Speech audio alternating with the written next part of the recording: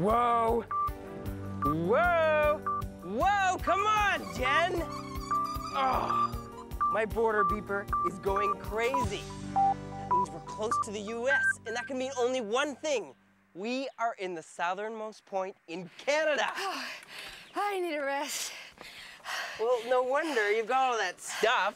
No, we are gonna use all this stuff. The place we are going, there's gonna be tons of birds and butterflies and bees. And since we're gonna be so close to Lake Erie, I thought we'd get a little fish in it. Lovely. Jennifer, you know what? I gotta hand it to you. You have thought of everything. Hi there. It'll be $6.50 if you wanted to come into Point Pelee National Park. Okay, I thought of everything except my wallet. He'll pay. Okay. Thanks, Jamie. What? See you in there. You take pennies. In this episode of CG Kids, we head to Canada's most southern point, located out in Lake Erie, Ontario. We go butterfly counting and get the buzz on bee farming from 16-year-old Ryan Moffat.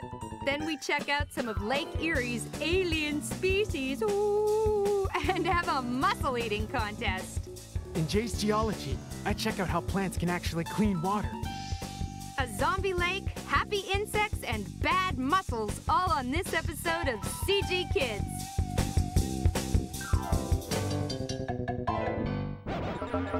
Geographic Kids.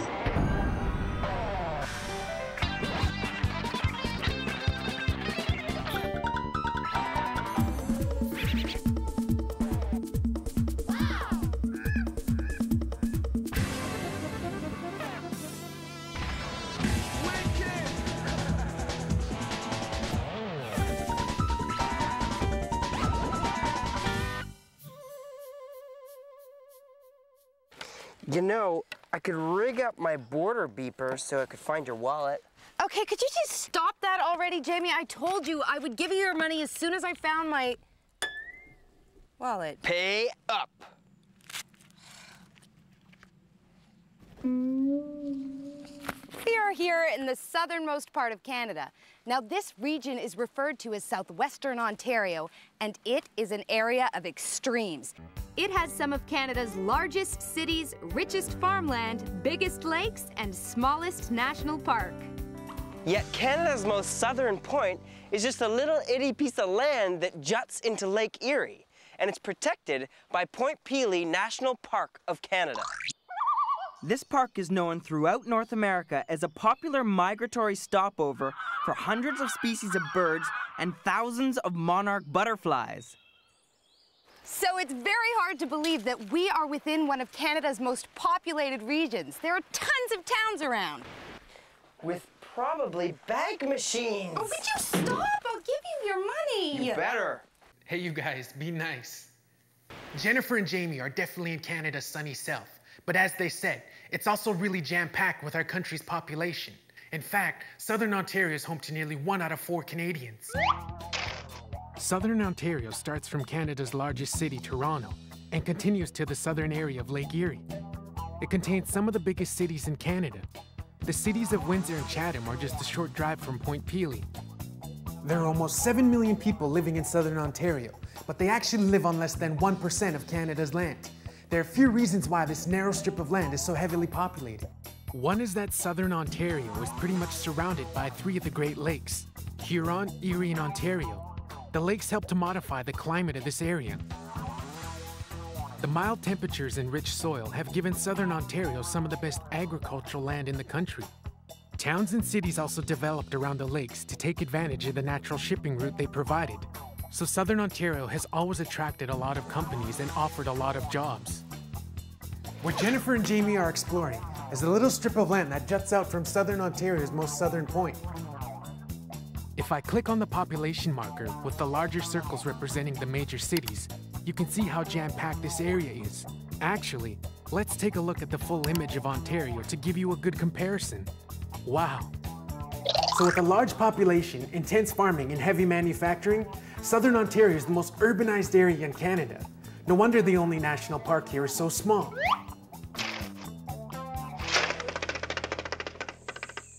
Monarchs are just one species of butterfly that you can find in Point Pelee. In fact, it's one of the best places in Canada to find butterflies, period. The reason for this is that flying across the Great Lakes isn't easy when you're a little winged creature migrating south. But Point Pelee Peninsula offers them both a chance to rest and the shortest route across the lakes. And we are just in time for the Point Pelee annual butterfly count. So we're gonna see how many species we can find. Now, we're supposed to be counting along with 16-year-old Ryan Moffat, but we can't find him. Well, it's a small park. I mean, we gotta be able to find him. I think we just found him. Ryan? Hello! Come on over! Hey, Ryan! Hey. How's it going? You wanna go count some butterflies? Sure. All right. Ryan likes to take part in these counts because they help keep track of the butterfly populations. Last year, they counted 43 different species. Ryan lives on a farm not far away. When you have a farm, don't you have like tons of chores to do? Well, we have to take care of the bees. Take care of the bees? Yeah. Would you like to go see them? You better believe it. Oh, that is so bad! Oh, sorry. But before we could even get close to the bees, Ryan's dad had us put on protective clothing. So, Peter, why are you smoking the bees? The smoking will calm the bees down. They get into a natural fright and they gorge themselves with honey as they would in the wild if there was a forest fire in case they have to take flight. Just like yourself, after a big meal, you're much more contented. The bees are the same way. They're gorged and they're satisfied, and they won't sting you. It won't sting you or me nearly as much. You can hear it all humming, this whole box. Since the bees are calm now, Ryan showed us the compartments or cells that the bees have built and where they store the honey. Each of the cells contain combs that the bees make using wax that they secrete from glands under their bellies. Ryan and his family have been bee farming and selling honey for 7 years. Now, there are 3 different types of bees. What do they do? Well, you have your workers, which are the female. Their primary duty is to go out and to get the nectar and bring it back to the hive. And then you have your queen, which is the reproducer and to get more bees. And then you have your drones, which are the males, which basically sit around the hive all the time. So all the workers are females, and all the boys are just drones that sit around the hive all day. Sounds familiar. So this is a bare beeswax frame that in about 2 weeks will be full of honey? Yes, this is a foundation in the beehive. The bees will build this up with wax. How do they make the honey? They take the nectar from flowers, and then they bring it back to the hive, and they put it into the cells. And then how do you take that honey and put it in the jar? Well, you see, we take all these frames, and you put a couple of them in this, which is an extractor. You put them in there, and then this extractor moves really fast. It just starts circling really, really fast, and the honey will whip out to the sides, and then drain down to the bottom, and then you take it out from the bottom. We then have what you see in the stores. Honey! We heard that because bees don't have words, they communicate through dance. Yes, that's true. That's how they communicate where things are. Would you like me to show you? Sure. Yes!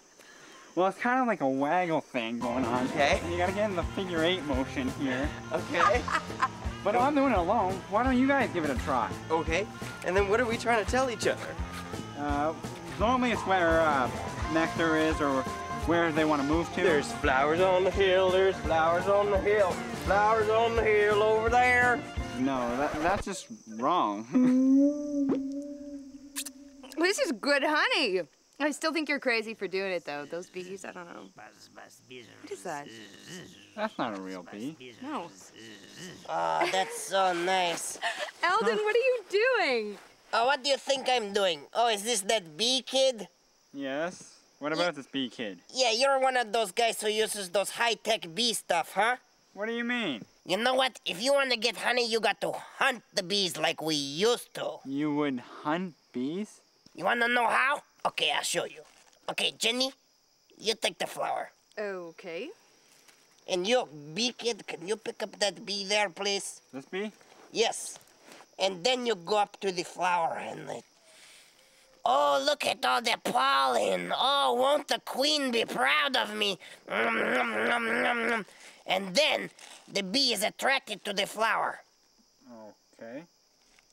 No, come on, guy. Be a bee. You know what they're like. They buzz and stuff. Come on. You want me to buzz? Yeah. Okay. Buzz. Oh, yeah, that's good. Okay, you're happy there, right, bee? You just relax there like that. And then it's time to milk it. Milk? A bee? Oh, yeah. Yeah, you just milk it like a cow.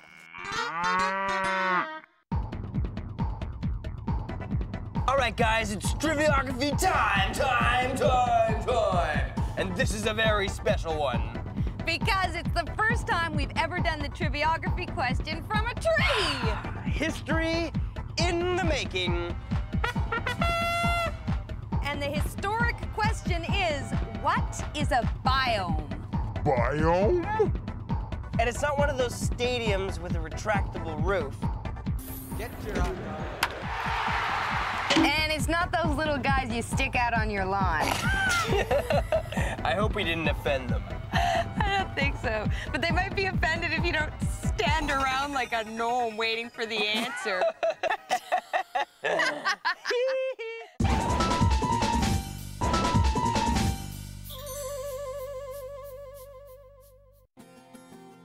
This is Point Pelee Marsh, one of the biggest marshes in the Great Lakes region. And like most wetlands, it supports an incredible array of wildlife: fish, plants, birds, insects, reptiles, amphibians, all depend on the wetlands for their survival. Now, because the marsh is surrounded by cities and prime agricultural land, it's a very fragile environment. Fortunately, there are a lot of people working very hard to make sure the natural wonders of Point Pelee survive for many years to come.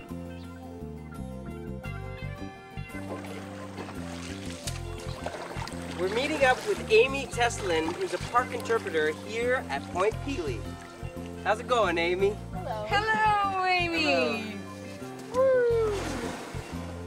This park is amazing. What makes it so unique? It is very unique. It's the southernmost point of mainland Canada, so we have a lot of plants and animals that are very southern, things like hibiscus and cactus and things like that. So we protect a very unique Carolinian life zone, it's called, and more species at risk here than anywhere else in Canada.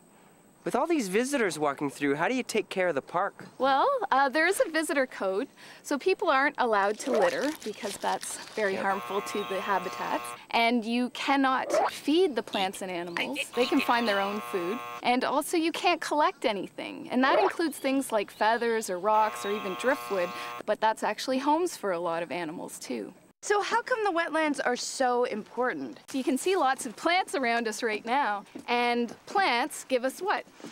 Oxygen! Yeah, so actually wetlands give us the most oxygen in the world, and these cattails are like a sponge that helps to filter the water, so it purifies the water. And it also acts as a buffer zone, a sponge to help reduce erosion and also flooding, too. How have some creatures adapted to living in a marsh? They definitely are used to a lot of sun, and a lot of the insects underneath the water have really interesting adaptations. Can we see some? Oh yeah, definitely. Just grab all these aquatic plants. That's where the insects are hiding out. We're gonna drag it right up on shore, and then we're gonna have a look through and see what we found. Got all kinds of things in here. Look at that. That's the diving beetle that has the air bubble that it takes underwater like a scuba tank. Amazing. So who's this little guy? You have a dragonfly nymph. Dragonfly nymphs are baby dragonflies. That eat the mosquitoes. That's so we right. don't have to get bugged. Exactly. And they have this little lower lip. It actually reaches out and grabs some of the insects. Like a shovel face. Yeah, exactly. This is a water scorpion. You can see the tube that comes off of the abdomen. It's like a snorkel, actually. It doesn't sting. It uses it to breathe through. So you can see that this is just teeming with life. Amazing. And then after that, what you have to do is put all the marsh plants back in so that they survive. Oh, they're aquatic insects. There we go. Thank you so much, Amy. You know what? I don't think I will ever think of pond scum the same way. Well, I'm glad. It's fascinating, fascinating stuff. Very, thank you. Well, thank you. Good luck. What do you think they want from us? I don't know. Well, do you think they're mad because we were laughing at them? I don't know. We weren't laughing at them. We're laughing with them. Okay, we have to do something. Okay, I'll call for help. Help! We're being surrounded by evil band of gnomes! Don't forget to tell Jay the triviography question. Oh yeah! Jay, what is a biome? What is a biome? Good question. Basically, a biome refers to a community of plants and animals in a certain region and climate. Major biomes include ocean, desert, grassland, taiga, tundra, rainforest, and temperate forest.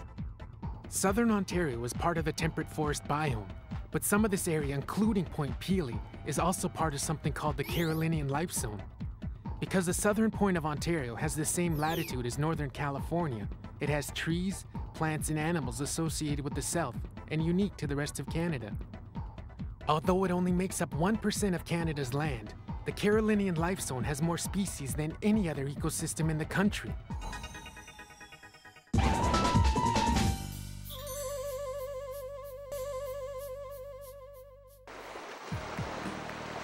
Just 35 years ago, Lake Erie was considered to be a dead lake.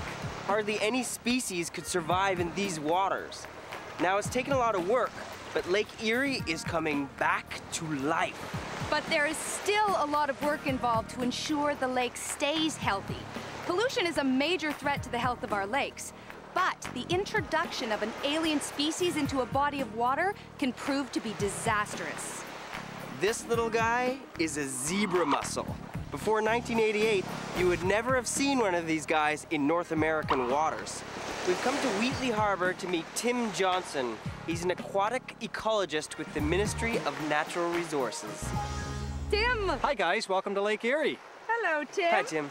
Hello. So what sort of species came here and caused all this trouble? Well, there's been over 162 species that are now invading Lake Erie. And those range from things like zebra mussels and round gobies as a fish, sea lamprey, like a big eel that sticks to fish, purple loosestrife as a plant. So there's been a whole variety of different things that have come in. How did they all get here? Typically they arrive in the ballast water of transoceanic freighters. Basically these ships have huge tanks that hold water, and when they move across the ocean, they use those tanks to stabilize the ships. When they arrive here, they pump that water out, and with the water comes all the organisms. Can we actually go and check out some of these goby fish and zebra mussels?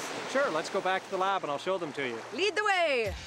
Tim took us to the Ministry of Natural Resources lab, where his research team is studying why some of the alien species found in Lake Erie, like the goby fish and zebra mussel, are thriving so well. Tim estimates that there could be as many as 100,000 mussels per square meter and over 11 billion gobies in Lake Erie. The interesting thing is that the gobies eat the zebra mussels, but this also means they ingest any contaminants in the mussels and could spread them on to other fish.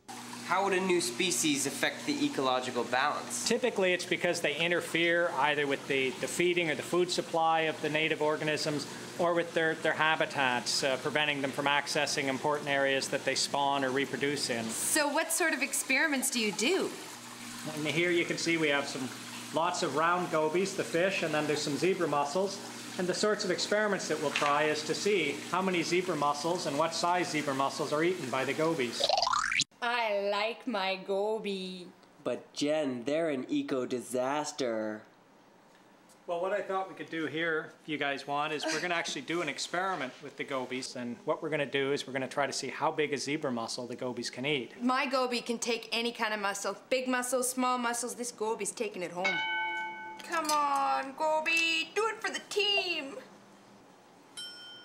Jen was right. Her little guy ate the smallest mussel and then nabbed the larger one. There he goes. Gobies can actually crush and swallow the whole shell and then later spit it back out. Thank you so much, Tim. This has been very, very informative. Yes, thanks, Tim. And Thank thank you. Thanks, For Gobo. nothing. Take good care of him. He's a good one. Most lakes are home to tons of different life forms, plants, animals, and fish. Some are big, and yet some are so small that you would need a microscope to see them. Who knows how many are swimming around my feet? But in the 1960s and 70s, Lake Erie became so polluted that it was pretty much considered to be a dead lake. Barely anything could live in it. By the mid-1980s, a huge lake cleanup began, which was fairly successful. But we still need to do what we can to give the lake a hand.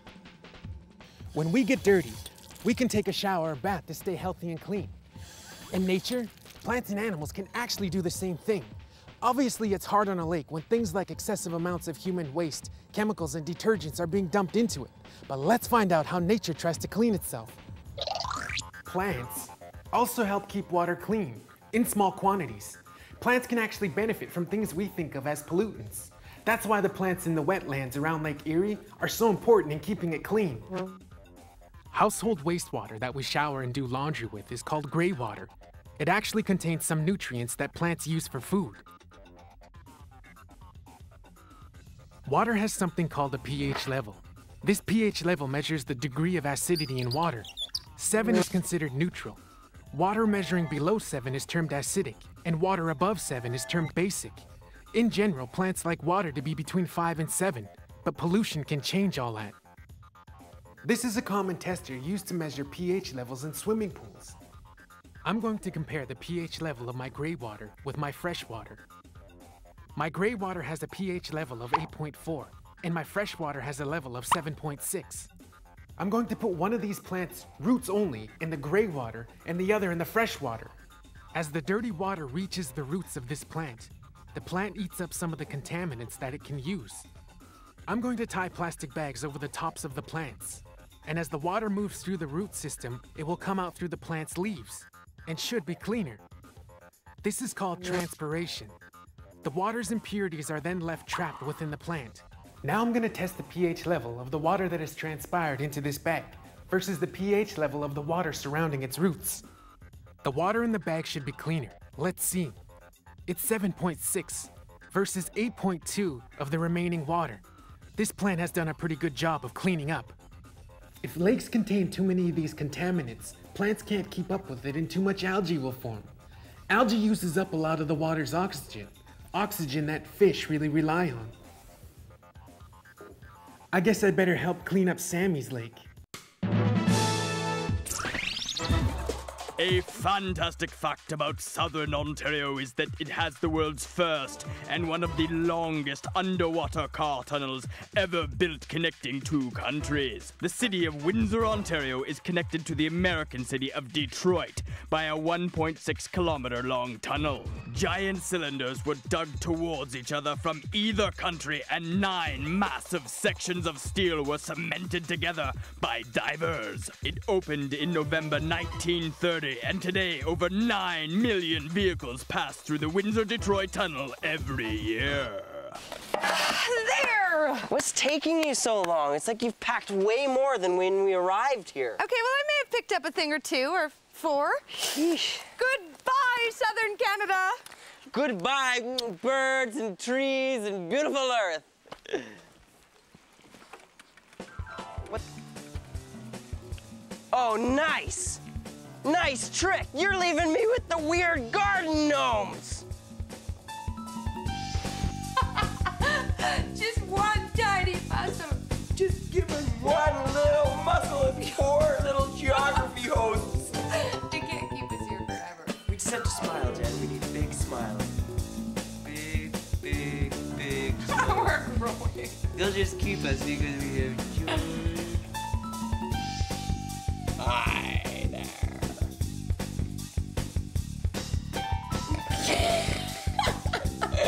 You gotta get to the dentist, girl.